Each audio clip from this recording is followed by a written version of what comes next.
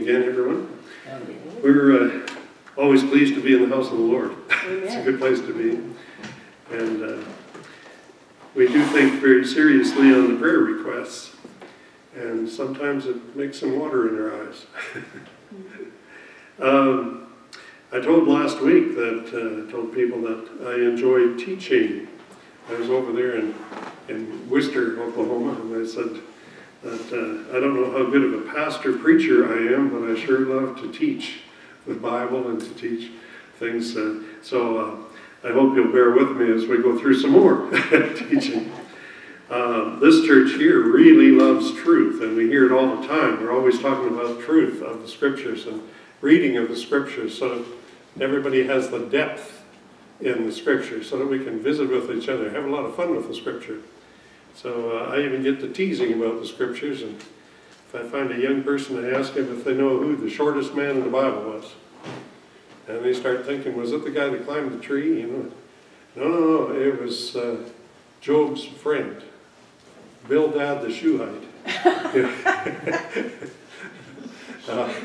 It helps us remember one more name from the Bible, I guess. We've got to have fun with our learning of the Scriptures.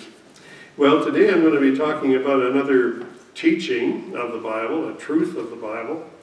And I don't know how many we could put into the list of truths, whether there's 40 or what you'd say. It's just much like what is a Christian expected to do? Well, there's Christian characteristics. And some say, oh, you can't do all the laws of the Old Testament. You know, they say, how about the New Testament? There's, 66 or more Christian characteristics that we're supposed to be doing.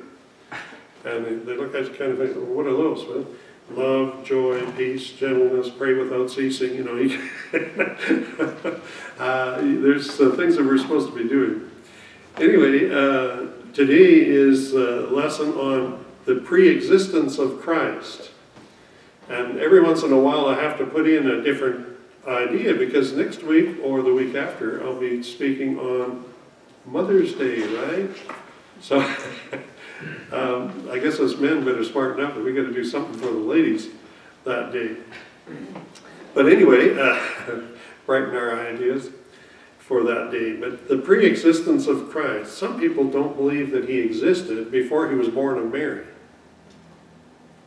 We say, whoa, wait a minute now, there's quite a few verses, aren't there? Quite a few verses about Jesus other ways.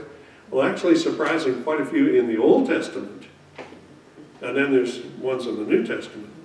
So I've got quite a few verses. Some I'm going to read just as is from my paper that I've printed out. Some I'll have to go to the Scriptures, to the Bible. I like to do a lot of Bible. What's a sermon without Bible in it? Somebody's idea.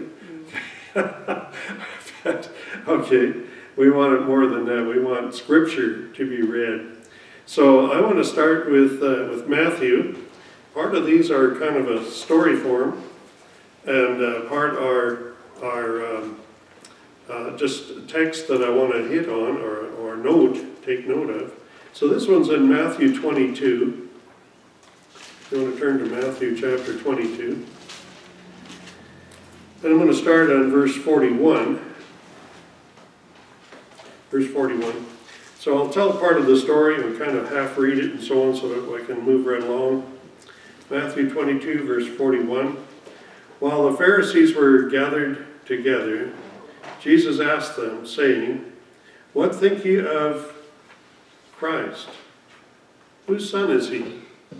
The reason this is important is because the word Christ is the word Messiah from the Old Testament. And they were looking for a Messiah to come, a Savior, somebody that would save them from the Romans. Well, actually he's going to save them from more than that, right? He was going to be the Lamb that could really save them spiritually. But anyway, he's asking them, who do you think this Christ is? And if the Christ was a man coming from some family line, which is the normal thinking, right? We're not defaulting him for that. That's the normal thinking. Whose son is he? You know, which path did he come through? Which family heritage did he come through? Or would he come through? So whose son is he? And they said unto him, the son of David. So they're definitely thinking earthly thinking, right? The family line, you go down through the patriarchs of the Old Testament and you get to David. And so David's the one that he'll come from. There's Bible verses on that, right? That the Messiah will come from the lineage of David. And Jesus said to them, now here starts a question that's going to go pretty deep in their minds. How then doth David in the Spirit, David with God's Spirit touching his mind, call him, the Lord saying, the Lord saith unto my Lord, sit thou on my right hand until I make thine enemies thy footstool. And you think, okay, we've got to think this through. There's two kinds of lords being said here. Which one's which is what he's wanting them to think on. And also, the one of these, this Messiah is going to come, that the Heavenly Father is going to say to him, I'll make your enemies the footstool. There's going to be a number of verses with that in. And I want you to lock onto them every time you get there. Say, oh, look at there, another verse. Because that's going to identify the Messiah, the real Lord. Okay?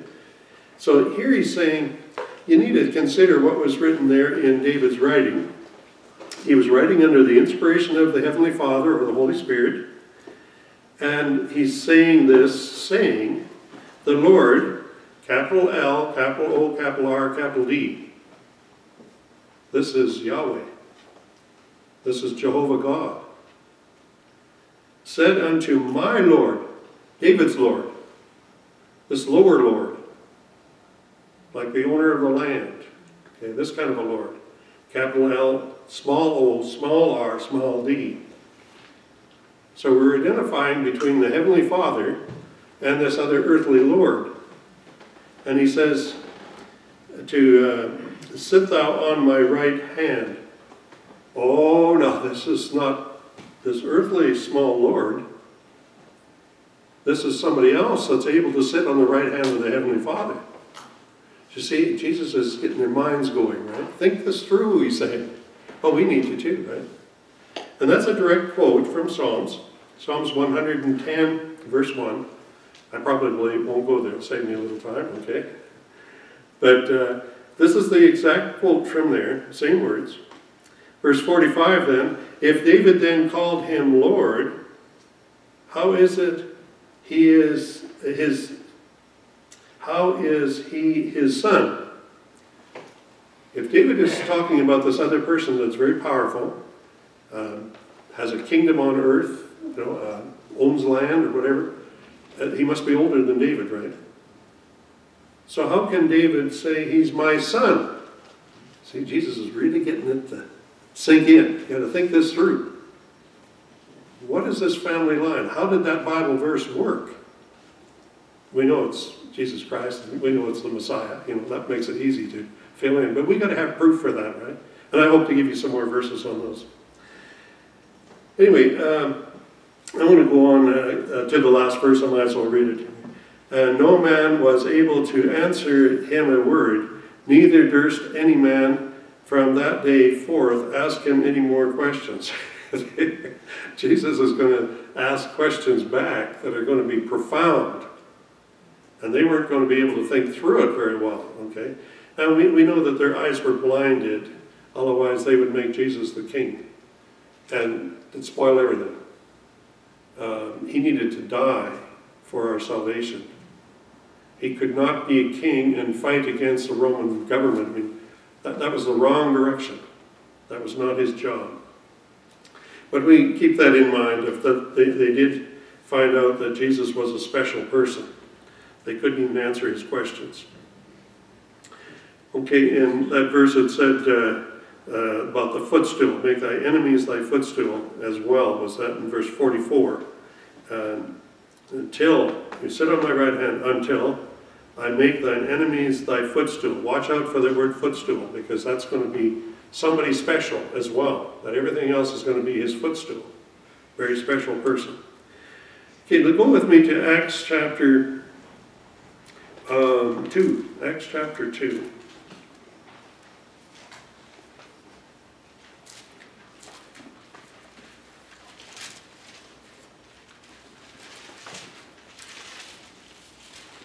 put little papers in here, and sometimes that gets me in trouble.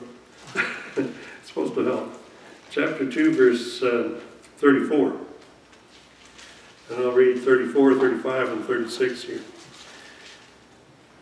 Okay, in Acts chapter 2. For David is not ascended into heaven, into the heavens. I love to talk about this with some people that believe as soon as you die, you go straight to heaven. And you know, if it was a very bad person that just died, they send them to heaven anyway because they want to be polite, I guess. David didn't make it. He was a man after God's own heart. But he's not gone to heaven. That's what that verse says. So we've got to be careful about truth and what we state. For David is not ascended into the heavens, but he saith himself, the Lord saith unto my Lord, you see the same verse there, sit thou on my right hand until I make thy foes thy footstool. Same wording there. This is a special person, special Lord, capital L, small o, small r, small d. Who is this person? Therefore let all the house of Israel know assuredly that God hath made that same Jesus, whom ye have crucified, both Lord, small O-R-D, and Christ. He's identifying who this person was. He said, God said this. The Heavenly Father, the Yahweh God, Jehovah God, whatever we want to call him, that God said to somebody else, I'm going to do this and this for you. And then right here in Acts, it's identified who it is. That God hath made that same Jesus that you know, Jesus right here, that you've just crucified.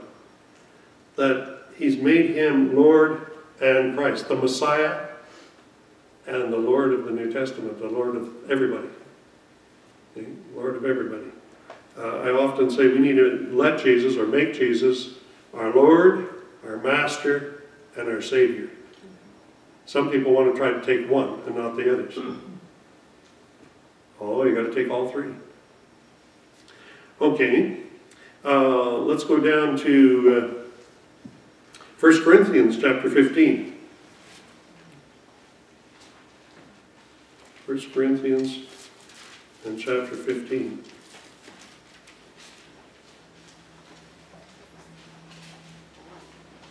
And verse 25.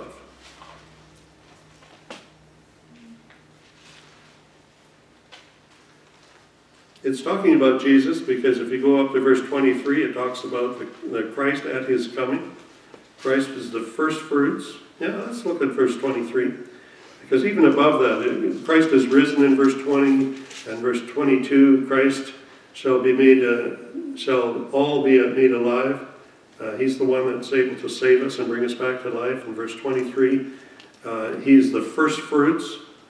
That sounds kind of funny because I even mentioned that last week too in the sermon in Worcester.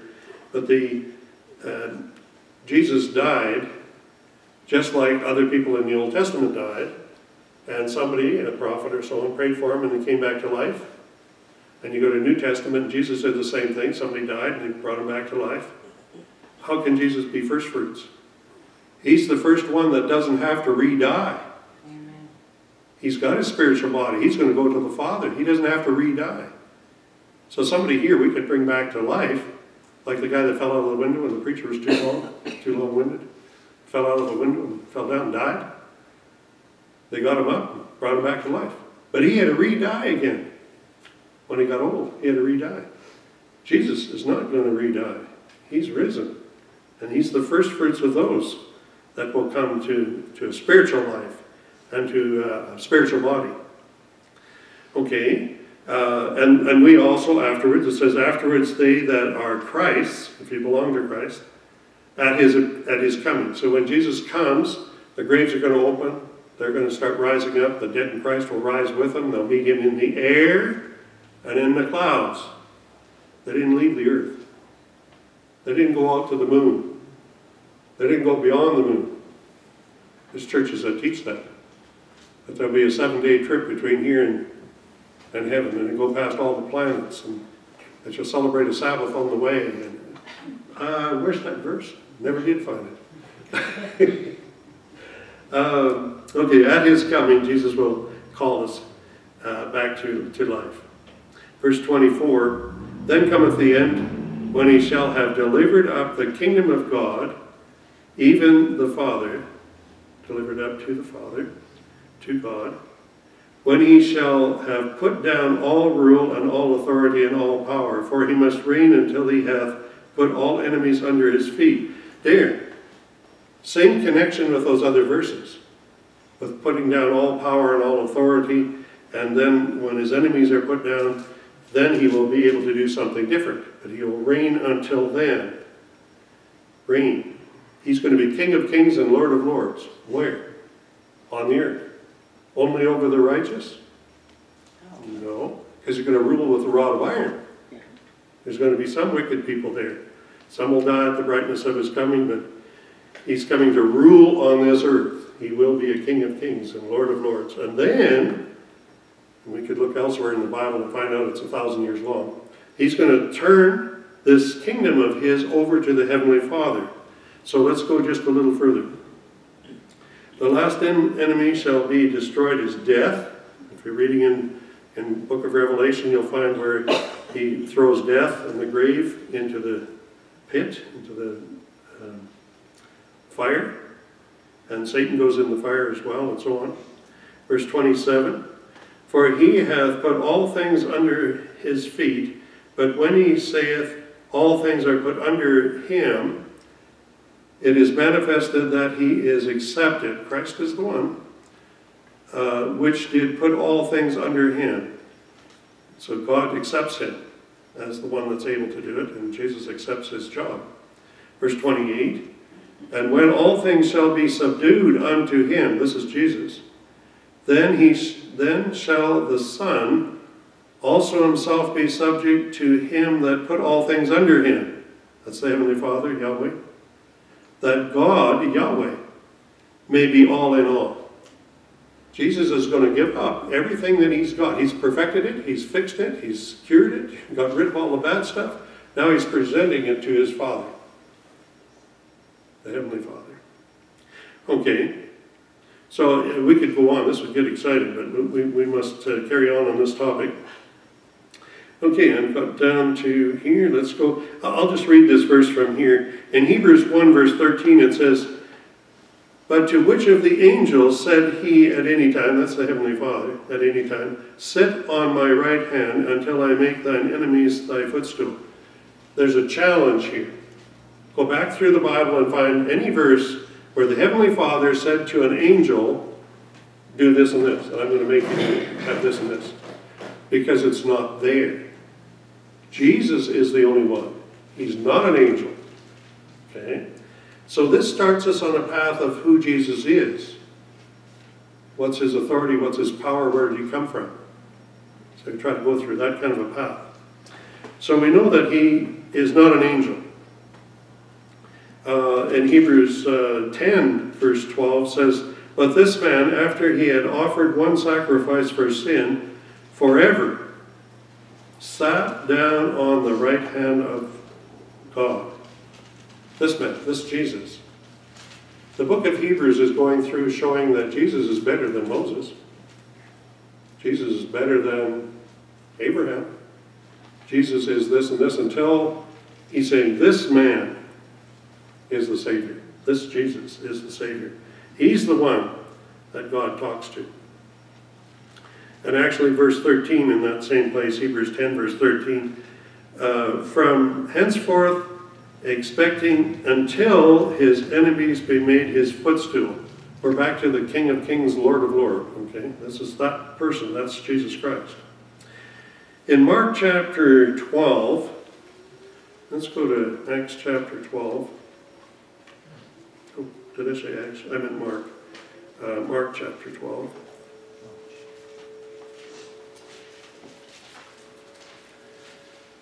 Mark 12 and verse 35.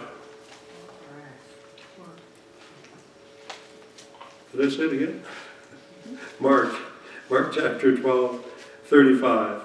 And Jesus answered and said, while he taught in the temple, How say the scribes that Christ is the son of David? For David himself saith by the Holy Ghost, the Holy Spirit talking through David, and David writing, the Lord said unto my Lord, sit thou on my right hand until I make thine enemies thy footstool. So I've explained a lot about that. Verse 37, David therefore himself calleth him Lord. That's capital L, small o, small r, small d. And whence is he then his son? And the common people heard him gladly. They saw that Jesus was teaching from the Psalms, which everybody's supposed to know, and they sing in church and all of this.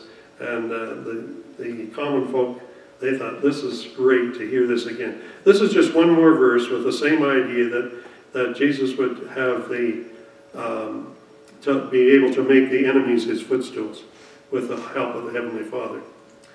And I've got here chapter, I just made sure I read to 37. Yeah, read to 37. Okay, now I want to start on some more verses that will take us another direction. In Colossians 1 verse 15 and verse 17, let's we'll turn there with me. Colossians, it's not too hard to find out. Smaller chapters sometimes want to hide a little bit. Galatians, Ephesians, Philippians, Colossians. There we go. Okay. Chapter 1, verse 15. Who is the image of the invisible God, the firstborn of every creature. Some worry about the wording here, but if you go back to verse 13 too, it begins to say, his dear son. We know that he's talking about Jesus Christ, God's son. And then in verse 14, in whom we have redemption. We know that's Jesus, through his blood, even the forgiveness of sins. And then we have this verse, that Jesus is the firstborn of every creature. And we say, oh, don't say that. Well, why not? Jesus was ahead of everything. Yes. We don't know how he came into existence. The Heavenly Father always existed. We can't understand that, okay? Jesus was next to him, and we can't understand how far back. We're not trying to belittle Jesus at all with these words right here in the King James. We're not trying to shrink that at all. But he's second. And we're somewhere later. Okay. So then we go a little further here. For by him, by Jesus, were all things created that are in heaven and are in the earth, visible and invisible, whether they be thrones, dominions, principalities, powers, all things are created by him and for him. And he is before all things, and by him all things consist. So if Jesus was creating things, and for himself, and for the good of people, for the Heavenly Father, he was doing the work, whatever it is, he was back here somewhere. Before anything else happened, before Genesis 1:1, where God created light, he was back there somewhere. We're not shrinking him, not the slightest, in some of these words here. But he uses the word creature. Okay, that's English just can't come up with enough words to identify these things. Okay, I used to tell my little daughter, "I love you, little critter." And she wasn't a critter.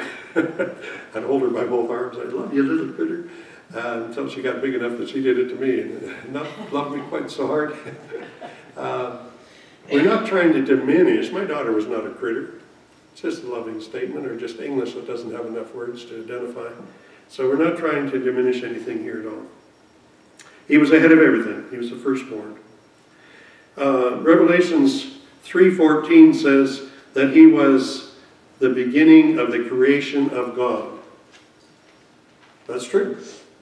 Whatever God did to have his Son come into existence, we don't want to start down some path that we're thinking just human.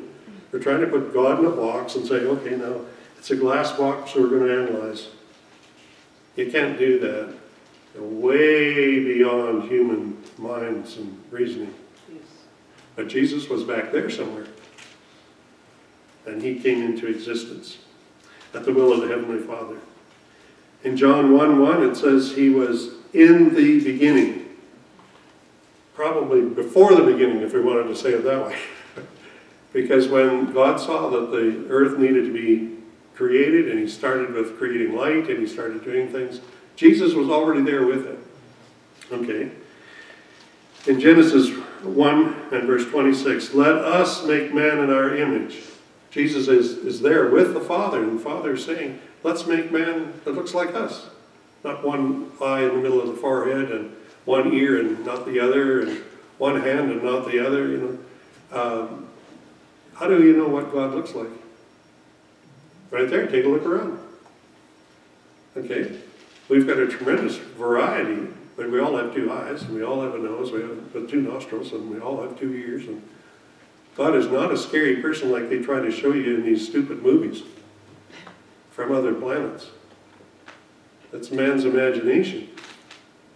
The Bible talks about God's hand, and his eye, and his ears, hearing, and well, we know what God is like. He made us in his image. What a phenomenal design that God made. For us, who are we that he should think of that much of us? Okay, we keep going. In John 1:3 and Ephesians 3:9 and Colossians 1:16, so I can just go a little quick here. By him were all things made. And we know that's the Heavenly Father, but also Jesus Christ. He was right there with him. Okay. Turn with me to John 17. I've got a few verses in John, so we might as well go to John. John chapter 17 and verse 5. Now, O Father, glorify thou me. He's talking to his Heavenly Father, to his God. Glorify me with thine own self, with the glory which I had with thee before the world was, before creation of this earth. Anything else that we see and understand. Stars, the whole business. We don't know how far back we go, right? Jesus was there with him. And he had glory back then. He had his glory with the Father back then. Okay, good things to just lock on to some of those words that are there. Verse 24. Father, I will that they also, whom thou hast given me, be with me where I am, that they may behold my glory, which thou hast given me. For thou lovest me before the foundation of the world. O righteous Father, the world hath not known thee, but I have known thee, and these have known that thou hast sent me. And I have declared unto them, this is Jesus' prayer, I have declared unto them thy name. The name of the Heavenly Father is important. And will declare it,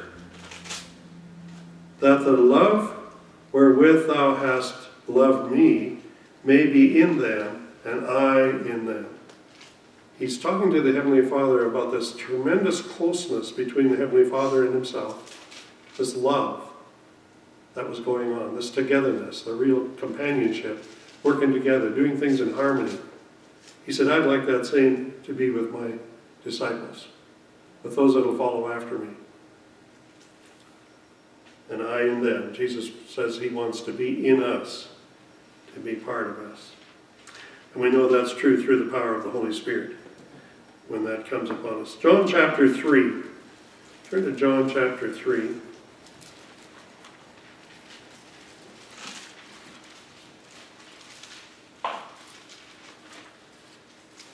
John chapter 3, verse 31. And he that cometh from above is above all. That's Jesus Christ. Nobody else came from above. He that is of the earth is earthly. That's true. We came from the earth. We're part of this earth. We're part of the dirt, in fact, and the dust. And speaketh of the earth. We only understand the earth's things and things that we have learned from the earth and from science of the earth and so on. That's where we're at. He that cometh from above is above all.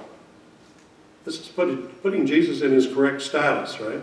He's above all, above everything else. In John chapter 6, 62.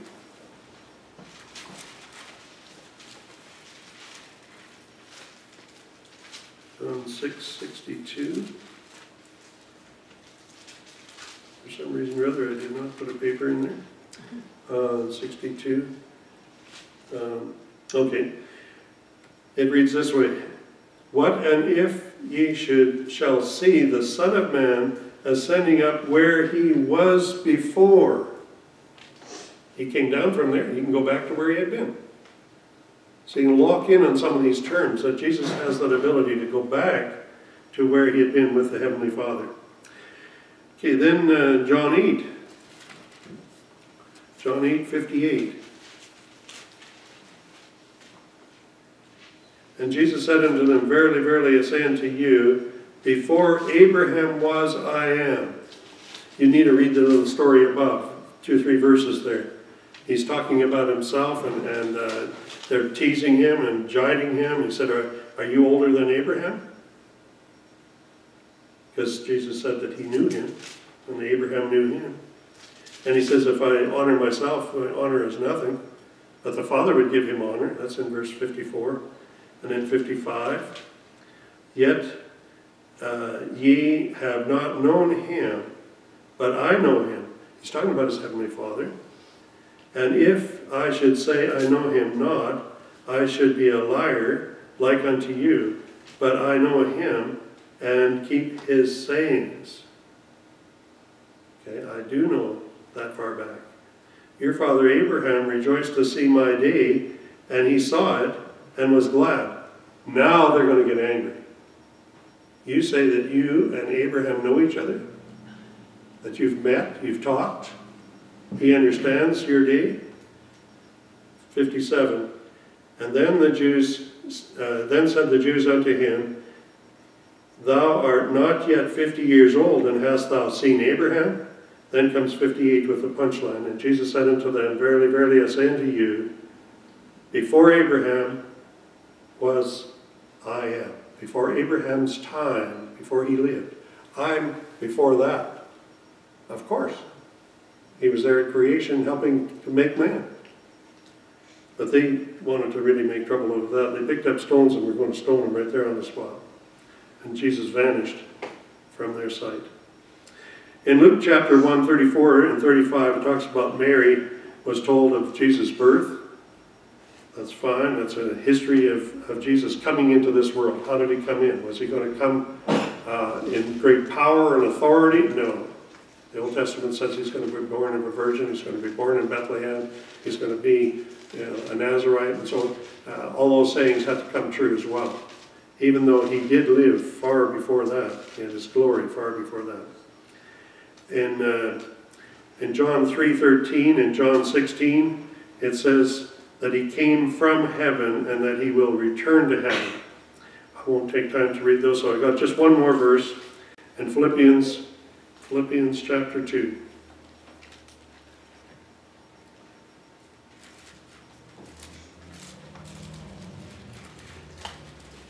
Philippians chapter 2, starting with verse 6.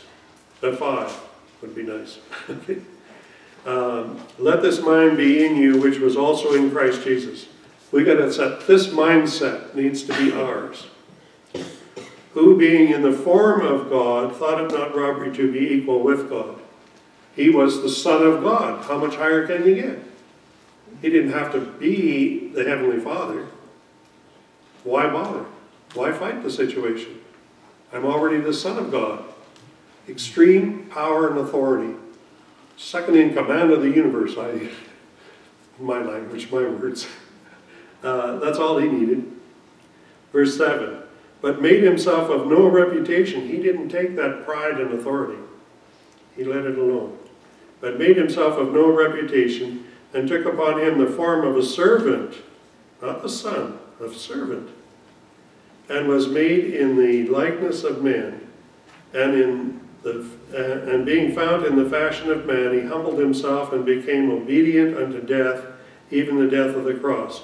Wherefore God hath highly exalted him, and given him a name above every name, that at the name of Jesus every knee should bow, of the things in heaven, and the things in earth, and things under the earth, and that every tongue shall confess that Jesus Christ is Lord, to the glory of God the Father. Amen. God bless you. Amen.